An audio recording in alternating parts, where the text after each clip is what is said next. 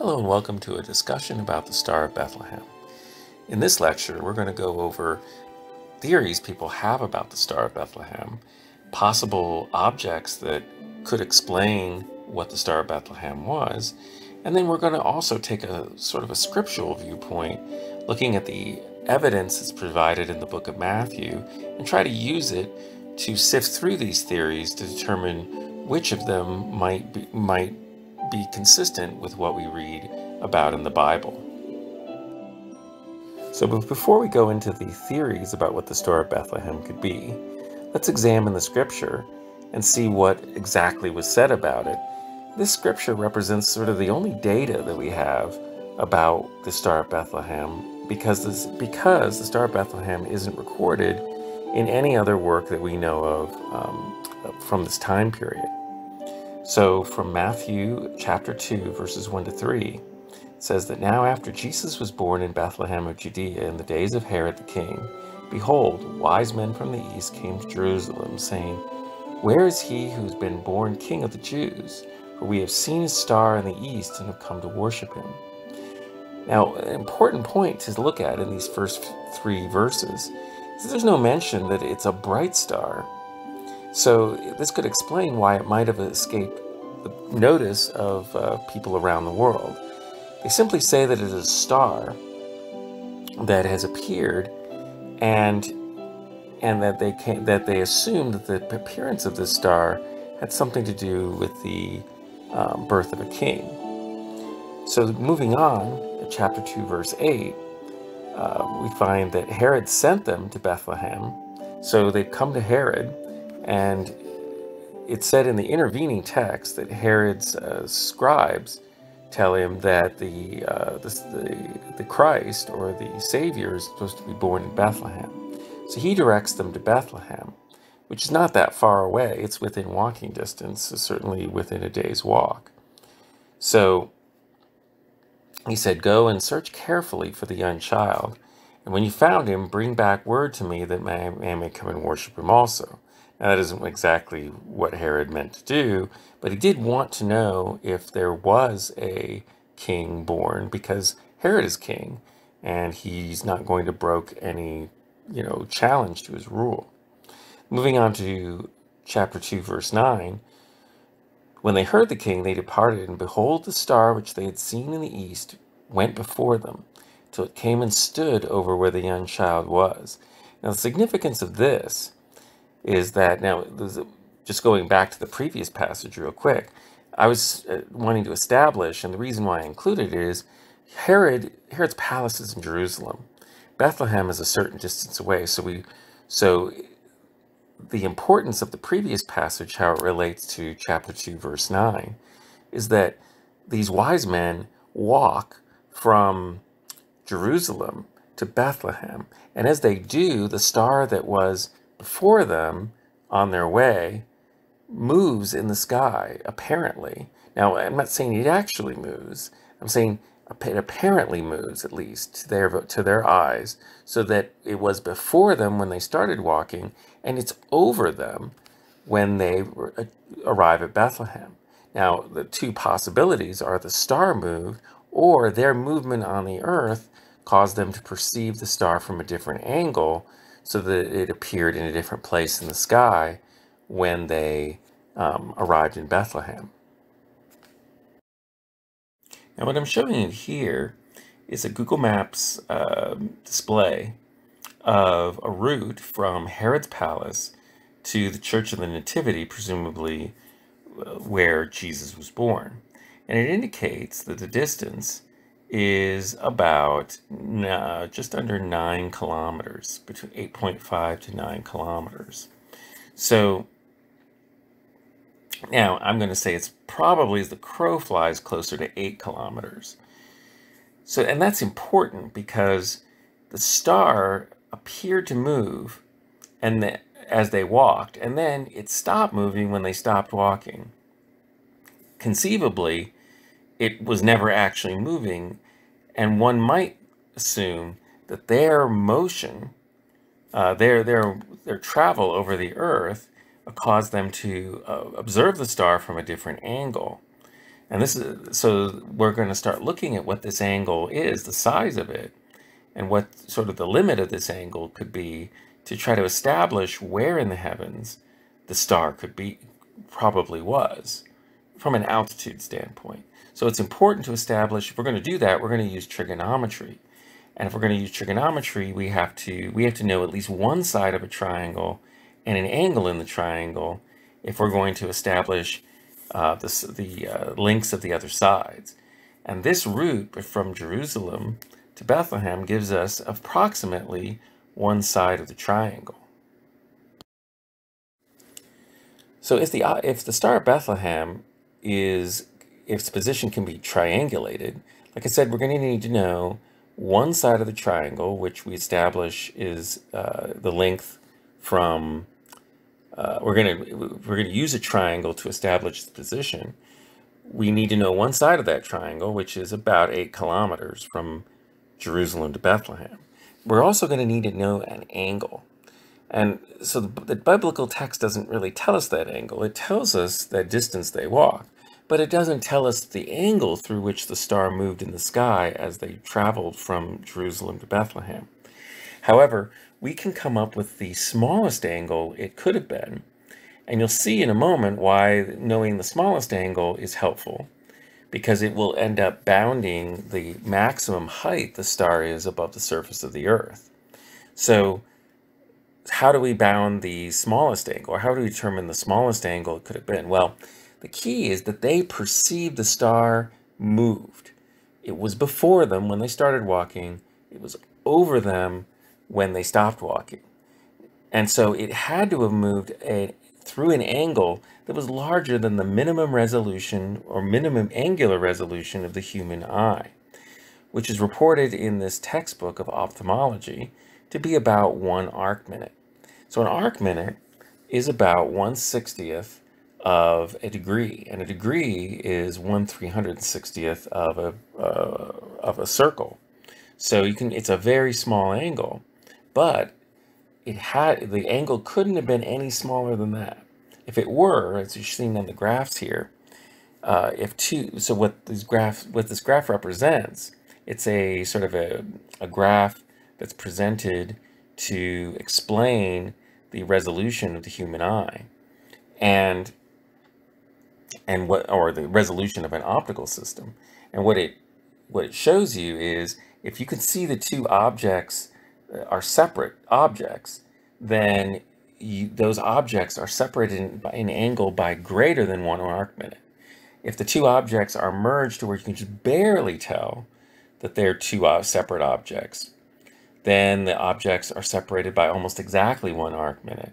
But if the objects are separated by an angular distance that's less than 1 arc minute, you get the last graph on the bottom where it looks like 1 object. That's really 2 objects, but your eye can't perceive it's 2 objects because the separation between them in angle is smaller than the minimum angle that the eye can resolve. And so what I'm proposing is that we set the angle that the star moved to at least be 1 arc minute, because if it moved any less than that while they were walking, they couldn't have even perceived that it moved at all, because it would appear to be in the exact same place in the sky, because their eyes would be unable to perceive that it changed position because of the minimum angular resolution of the eye. So here's where we put what we know about this triangle we're trying to form. We know that the angle that they viewed had to be the angle through which they perceived that the star moved had to be greater than 1 arc minute. So that's theta in this graph here on the right. And we know that they traveled 8 kilometers. So that's the side of that triangle there below. Now it's also the side of the top side of the triangle above that contains the angle theta.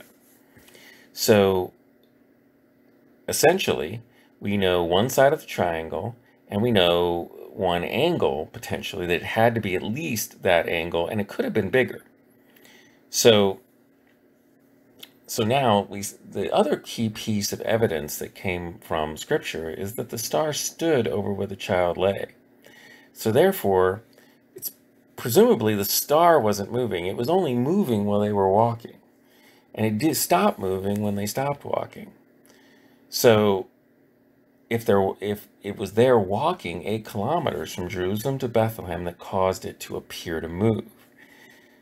And so we can actually build a triangle. And now we can use trigonometry to analyze it. So if we're going to use trigonometry, we have to reacquaint ourselves with angles and what they mean. So angles, just to explain what an angle is, if all my talk of angles up till now has been somewhat confusing, what an angle tells you effectively is how far around a circle you're rotating. So if you're looking, say, along the bottom purple line that I've drawn in this circle, and you change the direction you look through an angle of theta, that's what that Greek symbol is there. Now you're looking at a different point in the circle. If you change your angle, the angle through which you're looking by 360 degrees, it means you go all the way around the circle. So it turns out 1 degree is 360th around this circle. So if you change the direction you're looking from the center, as you look at different points in this along this edge of the circle, from the center, if you change it 1/360th of the whole trip around the circle, that's 1 degree. So and it turns out the arc minute we're talking about is 1/60th of that degree, which is almost like almost 20,000th of a whole trip around the circle. So it's a very small angle. Our eyes are really amazing. They can actually see very fine details. And so this minimum angle, though, we don't know what angle through which the star moved while they were walking. The text doesn't say, but we know the angle had to be big enough for them to perceive it. So it had to be at least that big. And so that's essentially what this angle means, is it's the change in the direction they looked as they traveled is or change in the direction can be measured with an angle. And that's how we're going to, with this notion of angular measurement is going to be critical to our analysis of determining what the Star of Bethlehem could have been.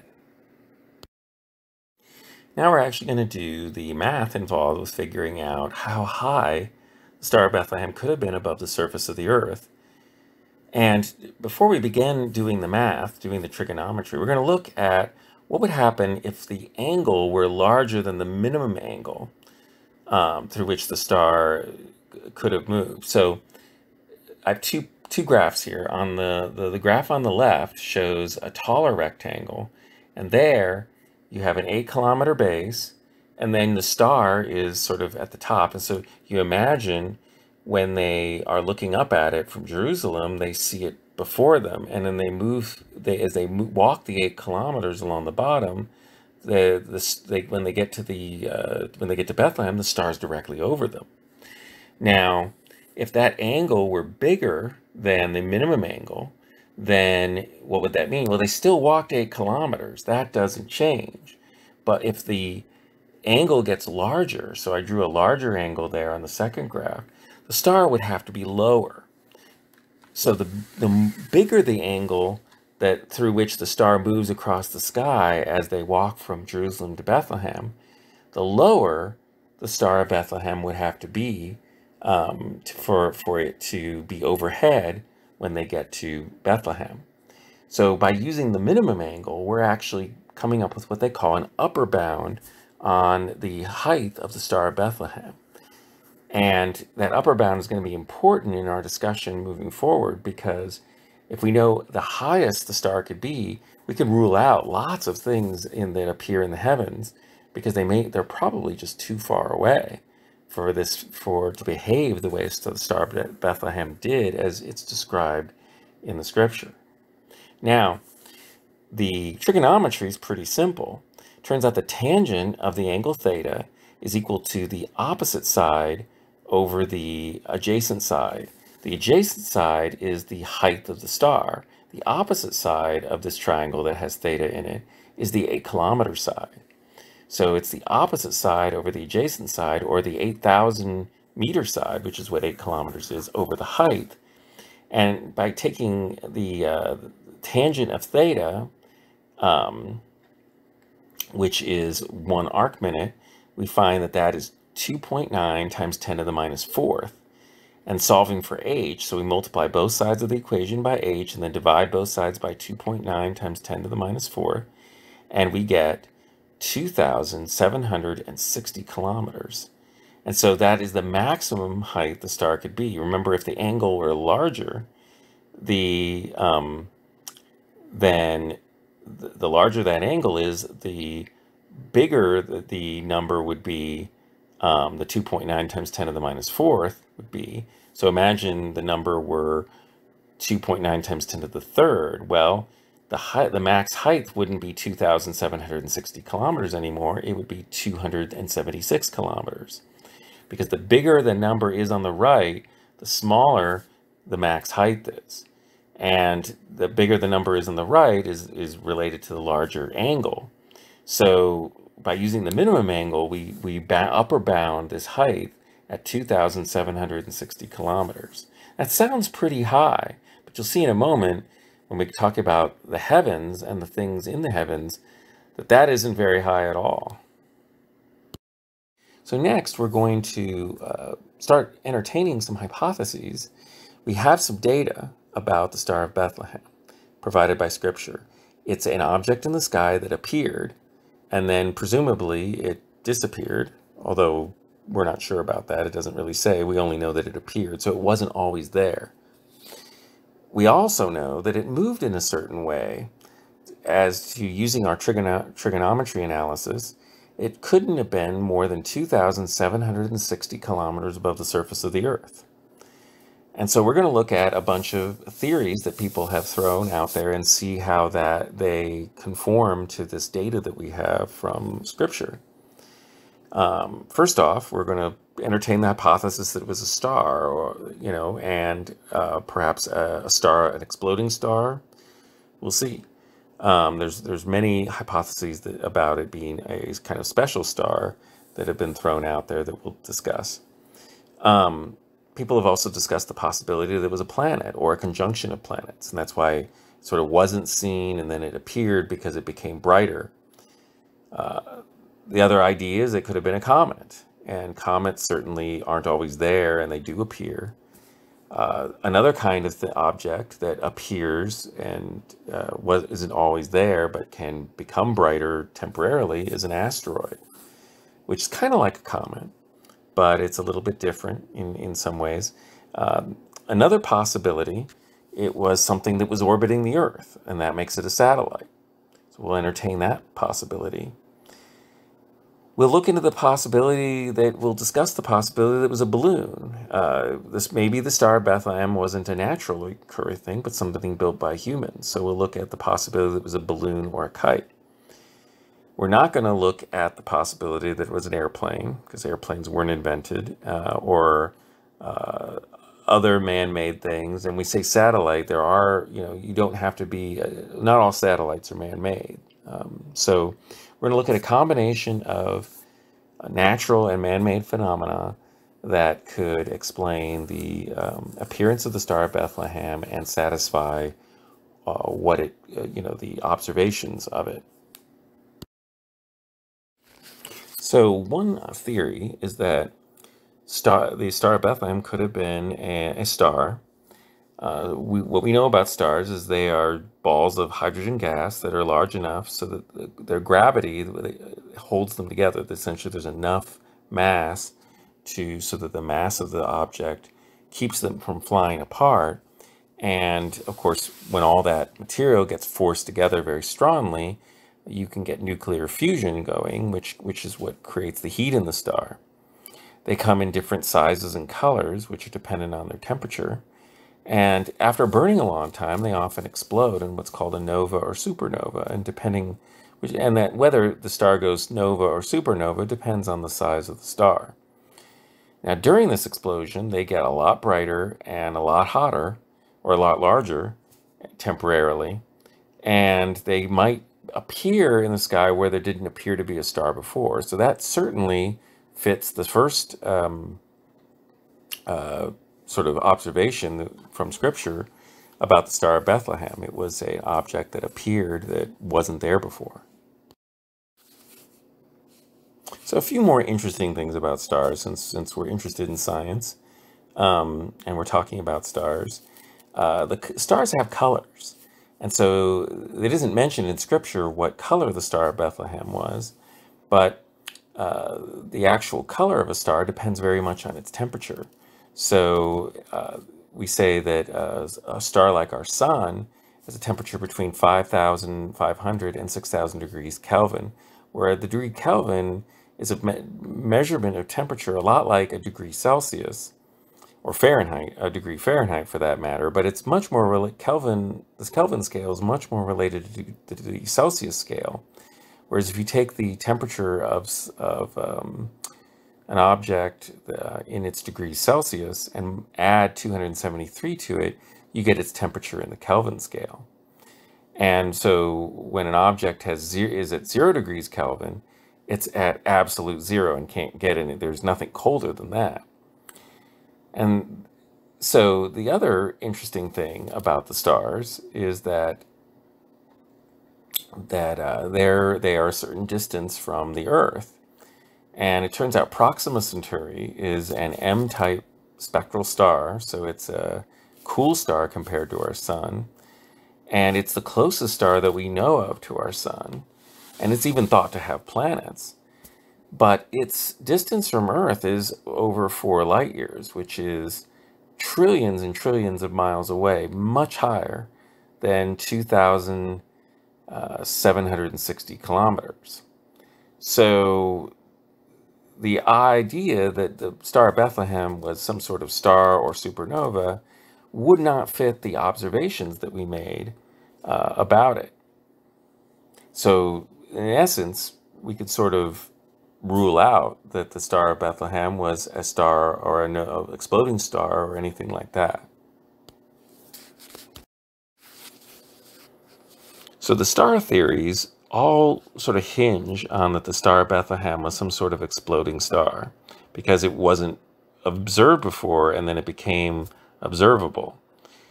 And also people believe that it was a bright star, even though the gospel doesn't mention that it was being exceptionally bright. So although a nova or supernova could occur from a star that was not visible from Earth normally, and then became visible during the explosion, the biggest problem, as I said before, was that, and why none of the star theories or nova theories or supernova theories hold, is that we calculated, based on the observations from Scripture, that the star couldn't have been higher than 2,760 kilometers above the surface of the Earth. And even Proxima Centauri, as we said before, the closest star to Earth, is trillions of kilometers away. So there's just no way that, as I said before, the star could be the Star of Bethlehem. So if the Star of Bethlehem wasn't a star, what was it?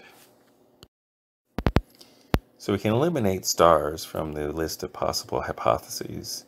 Next thing we're going to consider are planets.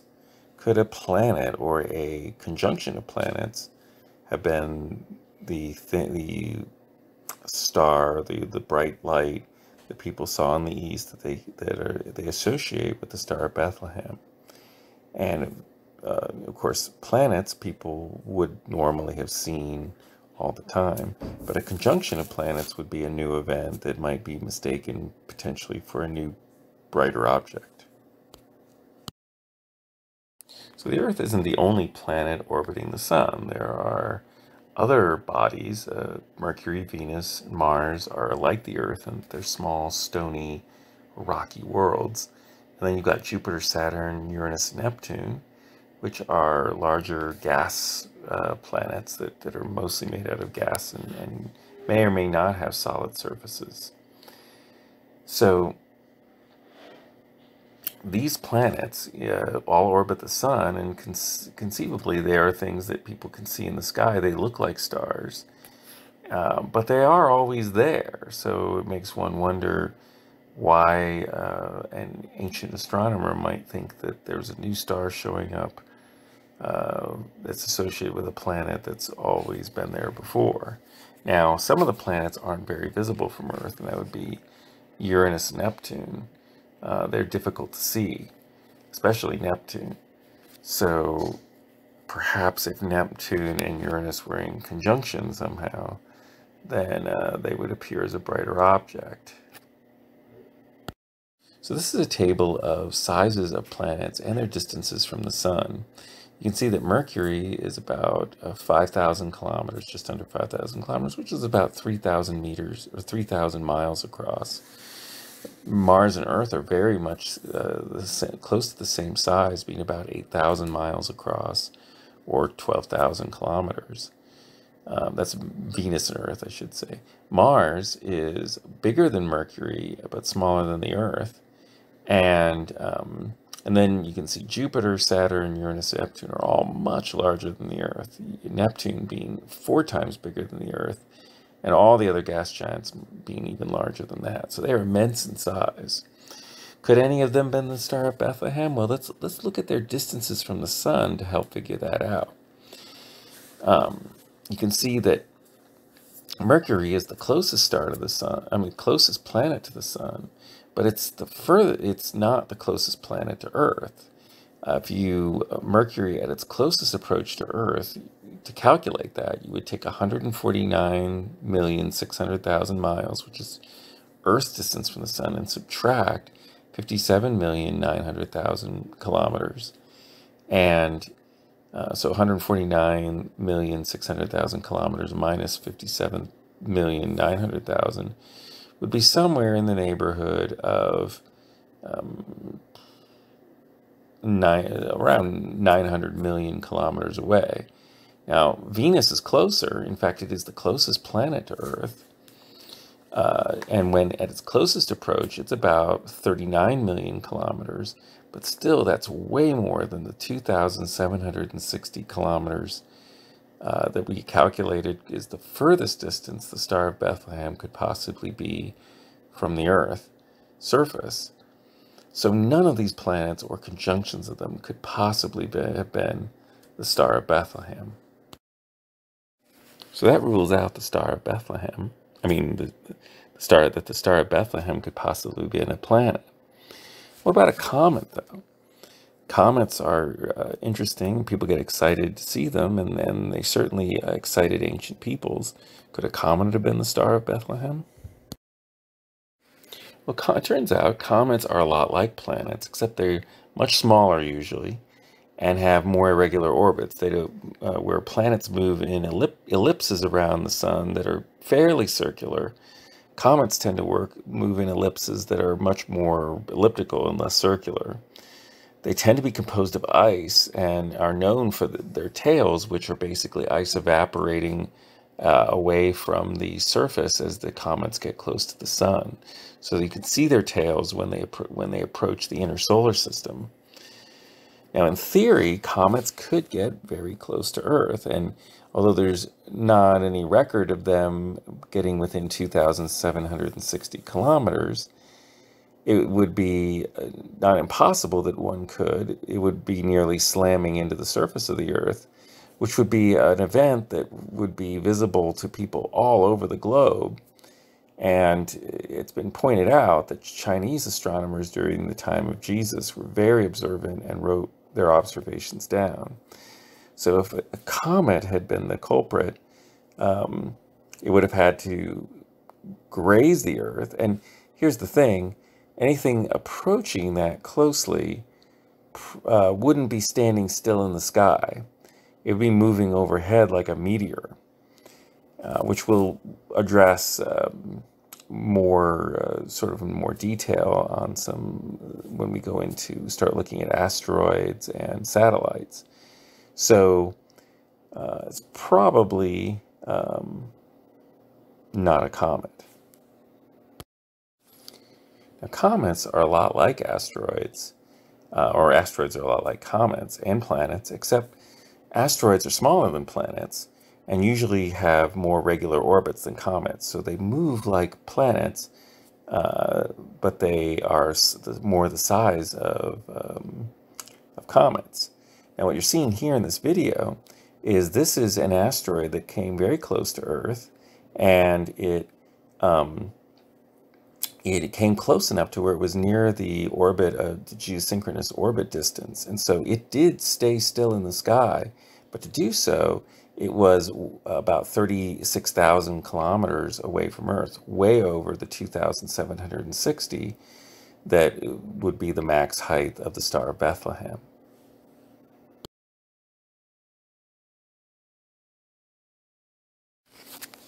So because asteroids generally, although they can slam into the surface of the Earth, and so they can get very close. Again, there was no record of this. Now, asteroids being much smaller, that could have escaped the notice of Chinese astronomers. However, for an asteroid to stay stationary, like the one I showed you in the video a moment ago over the surface of the Earth, it would have to be at the geosynchronous orbit distance, which is about 36,000 kilometers above the surface of the Earth, way over the 2,760 kilometers. If an asteroid moves closer than that, it doesn't appear to stay stationary in the sky. It, in fact, would move very quickly across the sky like a meteor, which we'll talk about again, more again in a moment. So we've kind of ruled out comets and asteroids. Could the Star of Bethlehem been a satellite? So satellites are anybody that orbits another object in space. For Earth, satellites are things like the Moon, which orbit the Earth but are way too large to be the Star of Bethlehem. So Earth only has the one natural satellite now that we know of, but in theory, it could have captured an asteroid at some point, which would appear as like a new star appearing in the heavens. However, for it to stay stationary in the sky, like on the video here, so that star is staying stationary in the sky, it would have to be orbiting at 36,000 kilometers above the surface of the Earth. Now, that other bright object that you see moving through quickly there, that's a meteor. That's how an object would appear that is further away from that is closer to the Earth. So if satellites that are low Earth orbit would appear to be moving very quickly and wouldn't stay stationary. So we can rule out satellites as well. Now, if you're looking for an object that could stay stationary over the surface of the Earth, but would be below, not at geosynchronous orbit, which is 36,600 kilometers away from the surface, but below that, below the 2,760 kilometers, one might consider balloons as being a possibility. Balloons could, in theory, carry a fire. In fact, hot air balloons do have fires so that they can heat air and rise. Now, no balloon has ever been above 100 kilometers. So in theory, if the Star of Bethlehem had been some sort of man-made balloon sporting a fire for heat, then it wouldn't have possibly really have been over 100 kilometers high, which is about the edge of space. But balloons are a candidate because they can appear to hover over a fixed point of the Earth, and especially if they're tethered like a kite with a long rope, they could just stay over the same point, and people might mistake them for a star. And on top of that, Chinese astronomers, being as low as the balloon would be, because it really couldn't go into space, being at that altitude, it'd be hard for Chinese astronomers to view it, who are way over in the east, thousands of kilometers to the east. So it's unlikely they would see anything like that. And that would explain why people would have seen the Star of Bethlehem, but not registered. But people who are local to the Middle East might have seen it if it were a very high balloon. But people in China wouldn't have. It explains why Chinese astronomers didn't see the Star of Bethlehem. So people have built all kinds of balloons that achieve the very high altitudes, dirigibles, weather balloons, and so forth. But the first known balloon launch by a human being was de Rosier, a scientist who launched the first hot air balloon in 1783, which is thousands of years later than when the Star of Bethlehem was observed. So it's unlikely the Star of Bethlehem was a balloon. So striking balloons off the list, that just leaves kites. Could the Star of Bethlehem been a kite that was mistaken for a star somehow? So kites are man-made objects that really never go anywhere near the 2,760 kilometers, which is sort of the max height the Star of Bethlehem could have been. That's because they float on the air, and there's really no air above 100 kilometers, which is the edge of space. In fact, the highest kite's ever really been flown is just a few kilometers high. Kites do have the property that they, when flying, could appear to hover over a fixed point in the earth. And people have built all kinds of kites that have gotten quite high, and if they had a light source on them, they could, in theory, be mistaken for a star. However, they would appear to move around somewhat erratically depending on the winds. Although if the winds were very steady, the kite would be very steady as well. Now, the first kites were flown in China, and they were an invention that's claimed by the 5th century BC Chinese philosopher Mozi. So in theory, humans, unlike the balloon, which didn't fly until the 1700s, kites were being flown before the birth of Jesus. So could the Star of Bethlehem have been a kite? We really can't rule that out. It is possible somebody built a kite and flew it above Bethlehem and flew it high enough so people who lived to the east would have seen it. We don't know how far away the Magi were coming from. So, but certainly the kites weren't being flown high enough to be seen from China. So once again, it would explain why, if the Star of Bethlehem were a kite, why they wouldn't have seen it. Now, this would be quite an elaborate operation to fly a light source that high. I mean, with the winds aloft and everything, it would be hard to keep anything lit that high up. But so we can't rule it out. And in fact, that is sort of the beauty of the conclusions that we reached at, is that the Star of Bethlehem really isn't anything that anybody has hypothesized could be the Star of Bethlehem. The kite theory isn't any one that I've seen anybody else propose. And although I'm proposing it here, I don't really believe the Star of Bethlehem was a kite. It seems extremely unlikely. However, if the Star of Bethlehem wasn't a kite, what was it? So it may be the most logical and practical explanation given the facts at hand. Now, what we're going to do is we're going to give you, the students, a chance to examine these possibilities through some experiments. So here's some experiments that we're going to have available in sort of video format, so that you get these descriptions of the experimental procedure, and then the ideas, you can do them yourself. We're going to have you measure the height of an object without the use of a ruler, which is sort of how we're measuring the maximum height that the Star of Bethlehem could have. We're going to use angles and trigonometry. And then so that's something you can do in your home. Another experiment we're going to show you how to do in a video is using a telescope and with an attached phone camera, how to take a video of a star and determine how it moves to the sky. So you can see for yourself that stars don't stay over one fixed point on the Earth. They move. The stars themselves actually move. In fact, they go all the way around the Earth every night. You're also going to have the opportunity to take a video of a planet. So you can see yourself that the planets move as well, and they don't stay fixed over one point on the Earth, and determine how they move through the sky.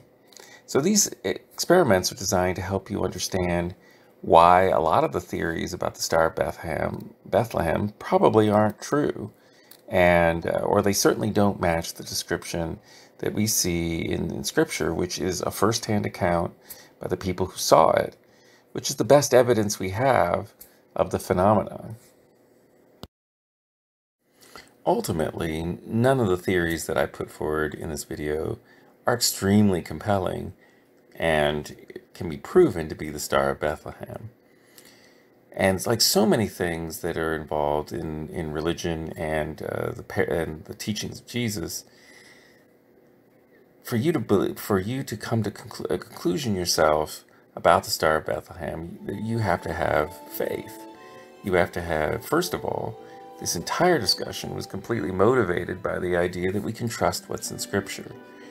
If you don't trust what's in Scripture, that you don't believe that the Bible is true, then nothing that I presented here is going to hold any sway or have any pull with you. Now, if you do believe that the Bible is true, then what was the Star of Bethlehem? Well, it could be a kite, or it could be an angel. And the account also includes angels visiting shepherds and so forth. And certainly, from what we is told in the Bible about angels, they certainly could be, one of them could have been the Star of Bethlehem. They certainly can fly.